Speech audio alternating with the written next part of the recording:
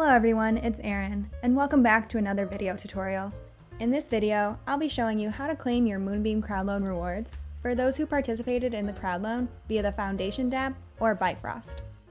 To get started, go ahead and navigate to apps.moonbeam.network/moonbeam. Take a minute to review the terms and conditions, and click Accept. Then you'll be prompted to connect with MetaMask. If you haven't already signed in, enter your password and click Unlock. Then choose the account you want to connect with. This should be the account you use for your Glimmer rewards. If you forgot which account you used, you can check your contribution details at crowdloan.moonbeam.foundation. Once you've selected your account, click Connect to continue.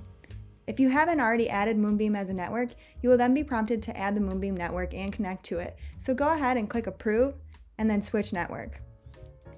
Now your MetaMask should be connected to the Moonbeam network, and the dApp should show you the Moonbeam page.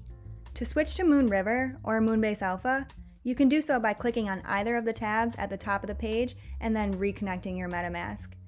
However, for claiming your Moonbeam rewards, this is the page you'll want to be on. If you take a look at the Crowdloan rewards section of the dApp, you'll be able to see your total Crowdloan rewards, the amount you've claimed, and any estimated pending rewards. The claimed amount will include the initial 30% that was automatically distributed. The remaining 70% of your rewards will appear under the pending rewards section until you claim them. These rewards vest on a block-by-block basis over the duration of the 96-week parachain lease, so this number will be increasing frequently. Since vesting started on December 17th, you will see some of your already accrued rewards in the estimated pending rewards section. You can choose to claim these rewards at any time. So to get started and claim your pending rewards, you can click Claim. MetaMask should pop up and you can review the gas fees, and if everything looks okay, you can click Confirm.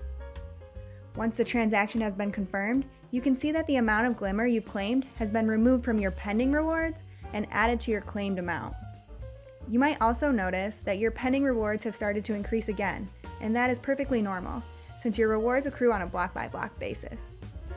You can choose to claim your accrued rewards again at any time. Just note that you will have to pay a transaction fee each time you claim them. And that's it. Thank you for watching, and we'll see you in the next video.